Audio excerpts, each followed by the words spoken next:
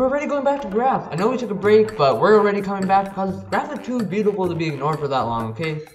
I just can't stay away from them. It's like not possible, not physically possible for me to leave them. So we've talked about traversing graphs, right? So now what we gotta do is we actually gotta find some useful information. And one such useful information we could find on the graph is called the shortest path. Hello everybody, I'm Cora, and today we're gonna be talking about a specific shortest path algorithm called Dijkstra's algorithm. So before we get into the actual algorithm, let's talk about what a shortest path is. Alrighty, here's our example graph, and you can probably tell what a shortest path means by the name. It's basically just the shortest path. I know, very cool. But yeah, let's give an example, right? So the shortest path between 0 and 2 is quite clearly 3. And the shortest path between 0 and 1 is no, it's not 7, because you could go 3 and then 1, that's only 4. So the shortest path between 0 and 1 would be 4, and then the shortest path between 0 and 3 would go like this, and that would be 5. And then the shortest path from 0 to 4 would be, you go like this, you go like that, and you go like that. And that's 9. Alright, so now that we know what a shortest path is, let's see how we actually find that shortest path. So one dude came up with a very cool strategy. His name is Dijkstra, as you can probably tell by the name of the algorithm, is Dijkstra's algorithm. And basically what his algorithm does is it finds all the shortest paths coming from a single vertex. So basically like what we just did. We were like, hey, if we start from 0, what are all the shortest paths? So we found 1 is 4, we found that 2 is 3, we found that 3 is 5, and we found that the shortest path to 4 is 9. So basically what Dijkstra would do is give you this list. Well, and of course 0 is 0 from itself, so it also gives us that. But if your algorithm can't do that without the help of Dijkstra, that's kind of sad, not gonna lie. So, how does this epic algorithm work? So basically what it does is it starts from your starting vertex at 0. And then it's like, the distance from 0 to 0 is 0, so it has like a grid of distances. And this grid of distances starts out empty, because we don't know any of the distances, except at the very beginning, we look at 0, and we say, hey, how far is it from 0? We know it's 0, so we just put 0 over there. But we don't know what any of the other things are, so we don't change them yet. But then, what we do is we go from 0, and we look at its neighbors. So first we look at 1, it's 7 away from 0, so the closest path we found to 1, the shortest path to 1, so far is 7. So we'd write a 7 in here. And then we'd circle that one, and then move on to the next neighbor, which is 2. So we go to 2. We'd say, our shortest path that we found at 2 so far is 3. And then we circle that boy.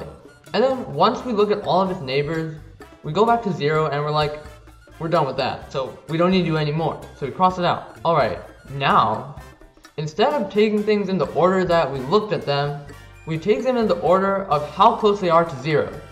So, if we look at the two things that we still have circled, 1 and 2, which one is closer to 0? We see that the answer is just 2. So, we would look at 2 next. And then we're like, what are the neighbors? So we first look at 0, but we already crossed it out, so we don't have to worry about that. We look at 1, well, the distance, total distance from 1 to 0 would just be the distance to 2, plus the distance from 2 to 1. So, it'd be 3 plus 1, so it'll be 3 plus 1, is just equal to 4. 4 is less than what we thought our shortest path was for 1. We thought it was 7, but that's not right. So what we do is we just change this over here to 4. And then we look at the next neighbor, which is 3, and then we're like, okay, so 3, what is the total distance from 3 to 0? It's just the distance from 0 to 2, which we know is 3, and then we add in this edge over here, which is 2, so our total distance would just be 5. So we're like, hey, the shortest path we found at 3 so far is 5, and then we circle that. And cool, we looked at all the neighbors of 2, so we just cross it out. Alright, epic. 2 down, 3 more to go. And now which one do we look at? We gotta look at 1, we can look at 3. Which one is closer to 0? If we look at our numbers over here in this little data table thingy, we look at 1, 4, 3 is 5, and we're like, the shorter one is just 1. So we look at 1 first.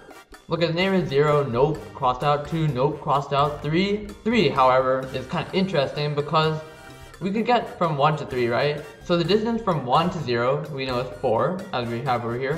And then the distance from 1 to 3 is 2. So the shortest path to 3 that goes through 1 would be 6. But we already found a better version of it, so we don't change anything. We already know that the shortest path to 3 that we found so far is 5, so there's no reason to change it to 6. Why would you want to take a longer path to find the shorter path? That doesn't make any sense. Alright, so then we're done with 3, now we have to look at 4. Alright, so basically the distance from 0 to 1 is 4, and then we add in the 6, and then the distance from 4 to 0, our best shortest path so far, is 10. So we put 10 and we circle it. Now we're done with 1.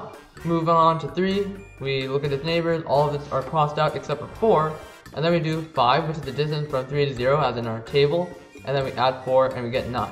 And 9 is better than 10, so we cross that out, set it in 9, cross this out, and then 4 can't have any neighbors, so we cross that out. Cool. Wait a minute. This is exactly the list that we found at the very beginning of this video. It's all the shortest paths from the vertexes to 0. How did we do that? It's actually crazy. So the intuition basically goes like this. Let's say that we're at the stage where we've crossed out 0 and 2, and we're looking at either 1 or 3. So now, should we look at 1 or 3? That is the question. So basically at this stage, we've basically looked at all the shortest paths that go through 0 and 2. But now if we think about it, can a shortest path to 3 go through 1? Yes, because the distance from 1 to 0 is 4, and the distance from 3 to 0 is 5, and if the distance from 1 to 3 was something less than 1, then a shortest path through 1 would be better. However, can a shortest path to 1 go through 3?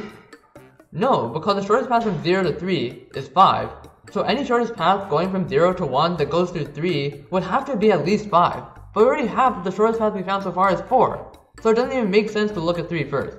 That's why we look at 1 first, because it's guaranteed to not go through any of the other points we're considering, and that's how we find the shortest path. You don't really have to know exactly how Dijkstras work, but you basically just have to know that you have to look at vertices that are closer to 0 first. So the way we would do this in code is using something called a priority queue. So basically what a priority queue does is it spits out the smallest number or the biggest number depending on how you do it. And that's good because we want to spit out the smallest number and then look at that number and look at all its neighbors. So let me show you the code. Alrighty, so this is how it starts off. So we have n vertices and m edges. And then basically this is our adjacency list. And then this long line of code is basically how you make a min priority queue. So by default in C++, a priority queue orders it from greatest to least. But we want to spit out the smallest first, because we want to look at closer vertices first. So we basically had to do the reverse. So in order to make it reverse, you basically had to do this whole thing over here, and then add the greater thing over here. And then over here we have our distance array that you could see by our data table in our example. So first we read in our n and our m, then we read in all the edges, which are composed of the starting vertex, the ending vertex, and the length. And then we put it in both x and y in our adjacency list because the edges are bidirectional. Then we set all our distances to -1, which basically means that they're not set yet. And then we put our 0, 0 into our priority queue, which is basically like our circling the 0, 0 in our example. And then while we have more vertices that are circled that we haven't looked at yet, we basically look at the first one, and if it's already been looked at and crossed off and everything, then we don't look at it. But if it's not been crossed off, then we set its distance to the best distance we found, then we look through all its neighbors, and then push them with their lengths to the priority queue. So this is kind of confusing a little bit because I use a lot of pairs. So the reason why I use pairs is because you can match a length to a vertex. So basically in our adjacency list, it has an end vertex and its length. And then in our priority queue, we put in the distance from the vertex to 0 and the actual vertex itself. So for example, if we wanted to say 1 is like 8 away from 0, then we put 8, 1 in our priority queue. And because we're trying to minimize it, it'll check is 8 the smallest one, and if 8 is the smallest thing, it'll print that out. And then at the very end, what we do is we just print out all our distances. So right here is how USACO would represent the graph used in the example. Let me put it into the algorithm real quick. And with blammo, we get exactly what we expected, 04359, the magic number. Alrighty, so that's basically all you gotta know for Dijkstras. If you want to learn exactly how to code it, just look at the code that I showed in the video and try to memorize how the structure works. The reason why Dijkstra is so useful is that you could find in a pretty fast time, n squared to be specific, you could find the distance between any one point and any of the other points. So USACO usually gives this in two ways. Either they say find the place that's closest to a certain destination, or find the destination that's closest to a certain place. So if Bessie starts from this field, which field is closest to her? Or if she starts from this field, how long will it take her to get to this field over here? So yeah, that's all I gotta say about Dijkstras.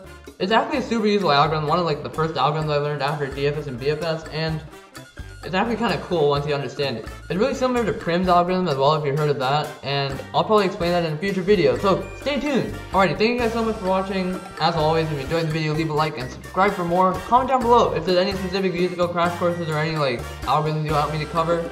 And other than that, thank you guys so much for watching, and see you guys next time.